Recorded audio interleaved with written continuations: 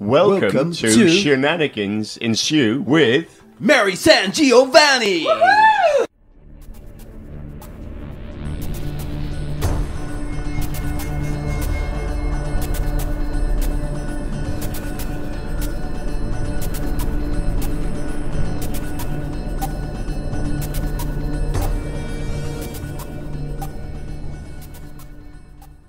Hi folks, welcome to Cosmic Shenanigans. I'm Mary SanGiovanni, and of course I am up to shenanigans once again of cosmic proportions. Today, we're going to talk about The Women of the Wood, written by New Jersey-born A. Merritt, that would be Abraham Merritt, and first published in that shining beacon of weird and cosmic horror short fiction, Weird Tales, in August of 1926.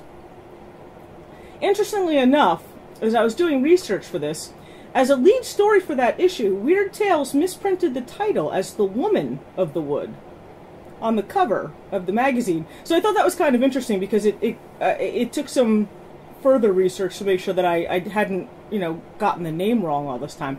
But it is actually The Women of the Wood. Now this story it's the kind of thing that really hits a sort of sweet spot for me. I wish I'd read it before Savage Woods, although having written Savage Woods, it's kind of neat to see that Merritt and I were tapping from the same zeitgeist, I guess, about woods-related horror. This story, much like, I guess, Savage Woods, this story is built upon the personification of nature. Now, cosmic horror, as we've discussed in the past, often attributes supernatural or paranormal power to natural things. This happens quite often, and whether that power is good or evil, it's used as a means of describing the setting, or setting an atmosphere, and it also frequently uses the setting as another character to emphasize the strange in the world all around us, and in secret hidden worlds with magic and different physical laws which are beneath, above, or all around the world that we know. These personified natural elements are attributed intent, and sometimes that is good or evil, although most frequently, as we've discussed in the past, indifferent, and often savage in its indifference. In this story, we have dryads, or elementals. I'm leaning more probably toward dryads because they're specifically tree spirits, essentially. And they're fighting for survival against generations of a family bitter at having once had to go without in order to protect them. The description here, which weaves the fantastic into the actual description of this wooded valley, it's like Clark Ashton Smith level beautiful. And I don't say that lightly. And while so much of the Dryad's world is left mysterious, which is also often a cosmic horror thing, it's one of the few stories of its type that gives true character, and I mean actual personality, to the supposed monsters, quote, monsters of the story. The whole story could be quoted as stunning examples of this, so I won't pick out just one, other than to quote the moment where the story starts to turn, in my opinion, toward cosmic horror. Nowhere was there sound. He let his oars drop and leaned forward, drifting. Excuse me. In the silence, before him and around him, he felt opening the gateways of an unknown world. From that point on, we get the sense that his fancy about the trees being like maidens and their night lovers is more than that. Like the mists that so often create these veils between different parts of the woods, there's a shift between reality as we know it and the supernatural world superimposed over it. The element of the veil being lifted is a cornerstone of cosmic horror, which is one of the reasons why I think that this story does sort of, if not squarely fit into cosmic horror, it does sort of overlap. Though its scope is only suggested at. Usually cosmic horror, there's something of the countless, of the innumerable, or of the so grand as to be almost beyond our ability to wrap our brains around it. We only get a suggestion of that in this, that our entire natural world is populated by, which we know is populated by countless trees and forests, coppices and glens, that this may well be an army, a veritable legion of spirits, more powerful, manipulative, and vindictive than we can imagine if they feel threatened. It's a little bit of a stretch to call that cosmic, unless we assume that the superimposed world is one of an alternate dimension origin, which is not unlike the origin stories of fairies and gods of the woods according to ancient Celtic culture. The land of Tir na Nog, I hope I'm pronouncing that right, is the place in the sky said to be the home dimension of fairies and other elemental spirits, as well as the Celtic pantheon of gods. It's the place that they came from in their great sky ships, the place on the other side of the veil, where there is no time, and there is no age or sickness.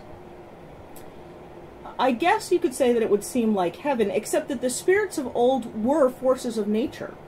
They were kind and cruel, beautiful and terrible, passionate about love and quick to anger.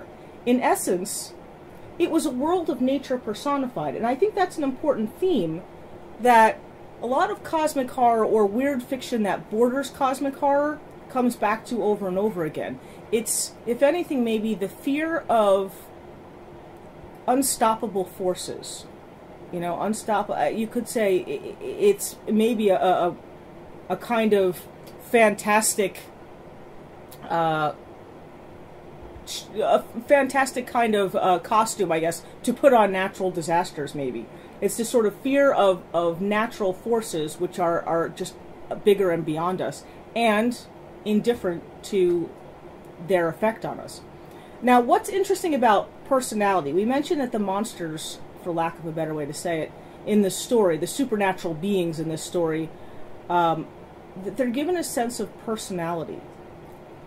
And what's interesting about this particular story, despite it being what I would consider cosmic horror, is how much of that personality is developed for the kinds of characters that most cosmic horror chooses to relegate to the unknowable and unexplained.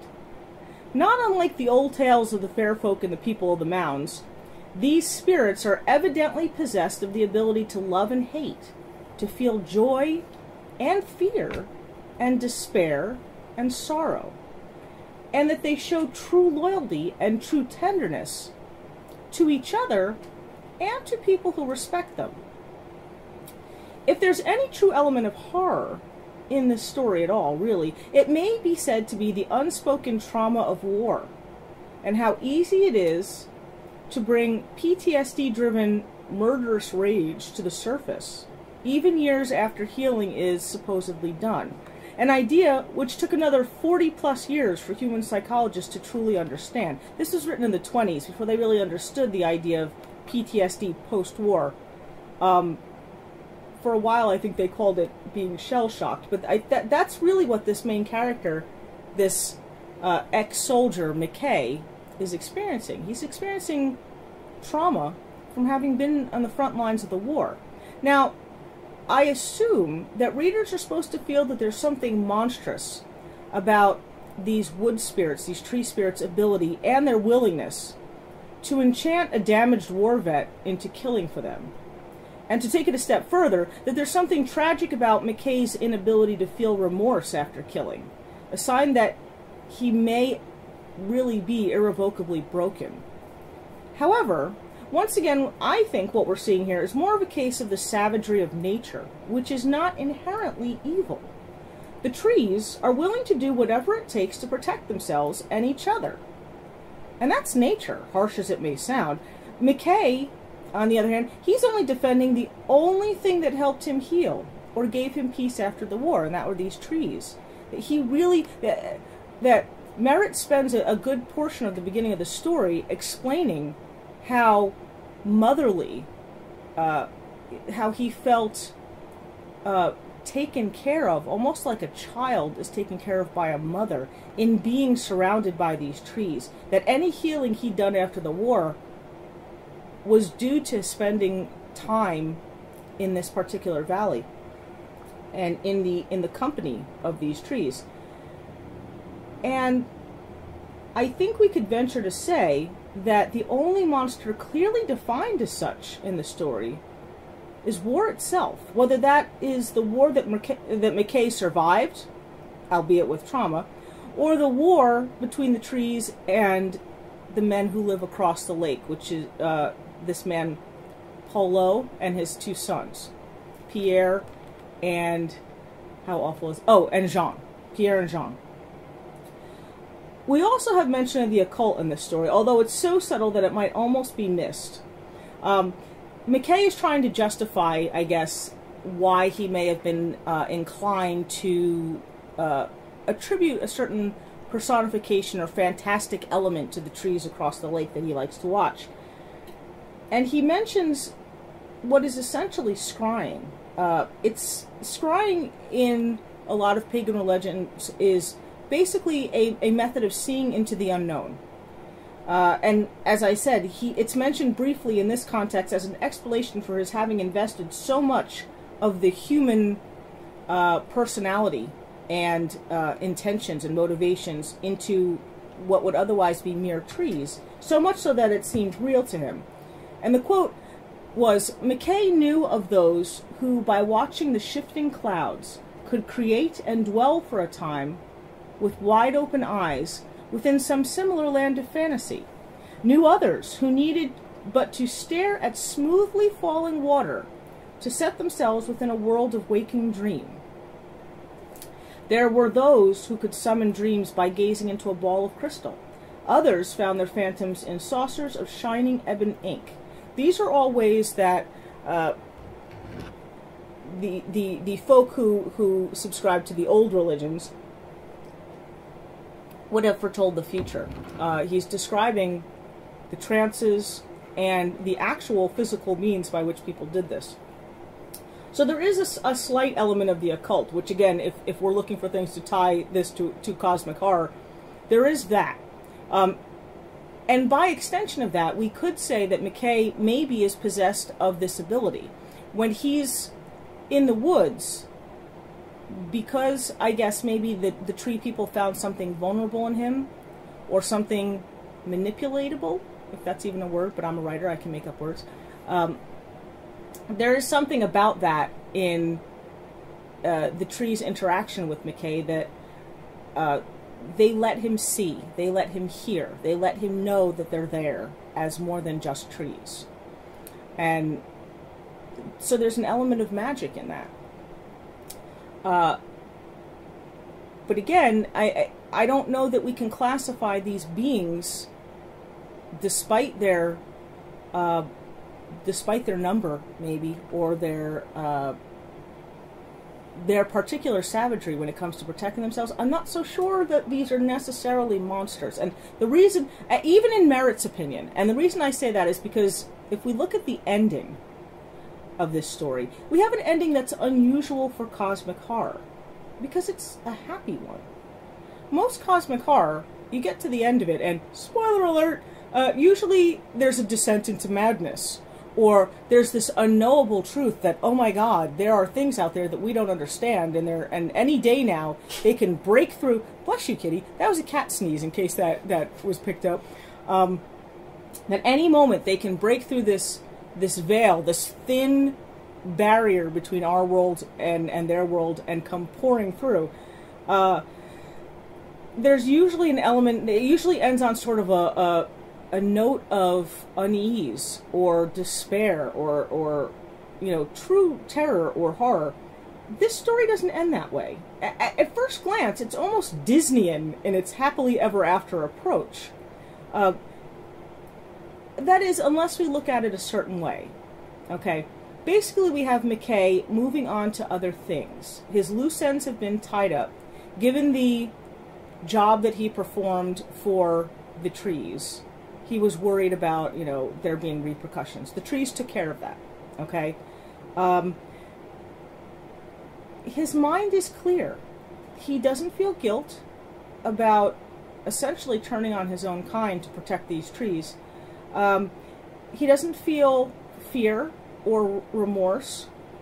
And he drives off into the sunset, more or less. The place where he was staying, they do ask him to leave, because they don't know why, but they know that he is somehow involved with the beings in the woods. Okay, there's also this idea too that this is not this is almost common knowledge. It's just not spoken about, that there are these beings out there, and the owner of the inn where McKay is staying recognizes that McKay is somehow now part of that, and he sends him on his way. He doesn't wish him ill, but he sends him off. And we get the impression that McKay's okay with that. He's okay with going off into the world after having had this experience. And yet, hanging over all of that is this sort of unspoken notion that it was the woods or the creatures in the woods that let him go, not the innkeeper. That as much as they would have liked him to stay, and as much as he kept denying that impulse, they let him go anyway. That they made it so he could move on. That their paying a debt of gratitude for his sacrifice was tying up these loose ends for him. But we're not really sure McKay is okay. He comes across that way, but if you're reading underneath the words there, he committed murder. And that commission of murder may have undone all of his healing. He may be now okay because he lost that last little bit of humanity that cared about killing, that cared about, that was traumatized in the first place. They mention that he developed scar tissue, that his trauma from the war had been an open wound, and over time the wound closed, and then the closing of the wound became scar tissue. What we're really seeing, I think, is now just scar tissue. And whether or not that makes him okay depends, I think, on your perspective about that. We don't know if he's crazy. But of course, because it's a cosmic horror story, there is an insanity angle. Throughout the whole story, he thinks that there may be a part of him that is either just sort of reeling from the trauma of war and hallucinating, or somehow, you know, is enchanted by the woods, that he's somehow maybe a little bit off. He knows he's off. He knows that he may be a little crazy. And even though we know that he's not entirely crazy, at least so far as that he's not hallucinating the things that he's seeing, there is an element at the end, I think, that suggests that he really did see what he thinks he saw. I think that an argument could be made that something is broken inside now, and it's because I think that last little bit of humanity, that last little bit that recognizes that as sentient beings, killing is wrong for the most part, that's gone now. I think he thinks the way the trees think. And regardless of whether or not he seems okay, that sort of unspoken notion suggests that he will always be in service to the trees, crazy or not. That wherever he ends up, the veil has been lifted now, and they will always have a hold over him. In essence, he's been drafted as a soldier again for a war against members of his own kind, and he doesn't even know it. And for many, that's a potential continuing horror. This idea that the one thing that he went to the trees to escape, they have drafted him to be again. And that he's good at it, that he lost something along the way. Again, I think that this story, although written around the same time as Lovecraft, we can't really say it's pre or post Lovecraftian horror, but I do think it does sort of fit into that cosmic. It is definitely weird fiction, but I do think there are enough elements that allow us to classify this as a kind of cosmic horror. I think that what we're seeing here over the last 16 episodes is that cosmic horror seems to branch in two directions. It seems to branch totally toward the supernatural, or to the supernatural elements of the natural. And I think that as Lovecraft's career went on, he went from the purely supernatural toward the supernatural aspects of the natural. So it's interesting to see that along the way, pre-Lovecraft, post-Lovecraft, and during Lovecraft's time, that there are cosmic horror stories, things that I think can justifiably be considered cosmic horror, that take one of two approaches to cosmic horror. it's sort of a fascinating thing because for me personally as a writer, I've been doing cosmic horror for so long. I thought Savage Woods, which is a story about tree spirits, was a deviation from cosmic horror. And having read this, I realized it really isn't. It really is just something from the other branch. See what I did there? The pun with the trees and the branches. It's just another branch of cosmic horror. So that's basically all I have for this week. I would, as always, like to thank Dave Thomas, who is awesomely engineering things in the background here. If you want to show your appreciation for Dave Thomas and all of his awesomeness, you can check out his Meteor Notes channel on Twitch. That's twitch.tv/Meteor Notes, where he will be playing... Remind me again what game you said it was? Path of Exile? Path of Exile with Bert, the ever-lovable kitty cat. You can also check out The Horror Show with Brian Keene. You can hear me and Dave and Brian talking about everything related to horror. And you can also advertise on Cosmic Shenanigans if you would like to do that. I'll be honest, I don't know all of the ins and outs of the advertising situation. The best thing to do if you want to advertise with Cosmic Shenanigans is email Armand Rosamilia. If you go to the Project Entertainment Network website, I believe there's a button, I think it's in the upper right-hand corner, that you can click on that will allow you to, that'll put you in communication with Armand as far as discussing the terms about advertising on Cosmic Shenanigans. I'm perfectly happy to have you, so by all means, add away. You can check out past, present, future, all are one in Cosmic Shenanigans. You can check out all these episodes for free, always for free, on Project Entertainment Network, Stitcher, now on Spotify, Google Play, iTunes, and all other platforms. And if there's anything that you would like me to discuss, any story or novel or music or video game or television show or anything else that you think would be suitable to discuss on Cosmic Shenanigans, I'm always looking for ideas. Please, send me a message on the Facebook or Twitter, or you can email me, and I will add it to my list. Okay? Thanks for listening. See you soon. Bye-bye. Every person's story has something to teach us. How others view life, how obstacles are overcome, how joy is felt, how fears are faced, how love is expressed. The Matters of Faith podcast explores individual stories of people's lives and how faith plays a part. It may not be your story, but it may help shape yours. The Matters of Faith podcast with Jay Wilburn is on Project Entertainment Network.